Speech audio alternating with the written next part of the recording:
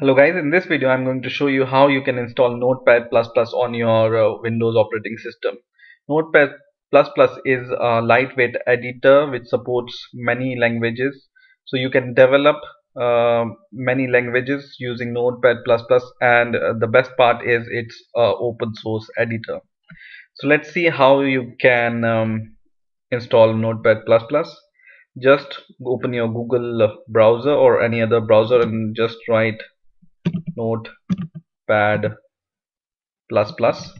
and press enter. And the first link is from Notepad++. Just open this link, and once this link is opened, you can see here what language it can support and what is Notepad++. And in here on the left hand side you can see this download section. Just click this download section here, this download tab, and it will show different options to install Notepad++ or download Notepad++. One we are looking for is Notepad++ installer. So just click this Notepad++ installer,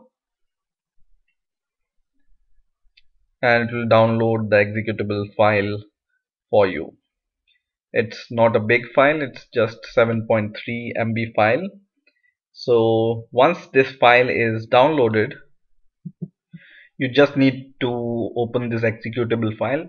I will just click this executable file and it will start the installer. Just press yes and choose your language. It supports many other languages, so for now I'm choosing English, and click OK and click next.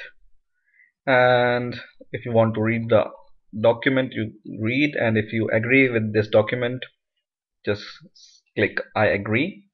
And this is the location where Notepad++ will be installed. So by default it goes to C program files x86 slash, it makes a new folder called Notepad++, and press next and press next.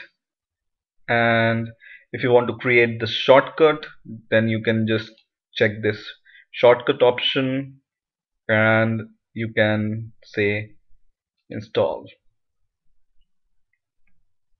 So it will take few seconds to install Notepad++. It's very fast, and now you can see Notepad++ is installed in your system.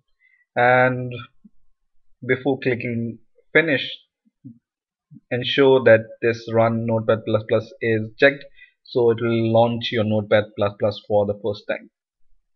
And you can see Notepad++ is installed and you are ready to work with Notepad++. So for creating a new document, you just need to go to this new button or go to file and click new. And in here, if you want to, for example, if you want to create a CPP file, which is a C++ file, just right click this page or this tab. So just right click it here on the tab and just click save as, and just choose your location. So I will just write here test.cpp, and the location will be default for now. So just give the extension of your file. If you want CPP file, give here CPP file, or if you want HTML file, then just change this extension to test.html and it will create HTML file, and press save. And you can see this file is created now and you are ready to develop your C++ programs. So I hope you have enjoyed this video. Please rate, comment and subscribe, and bye for now.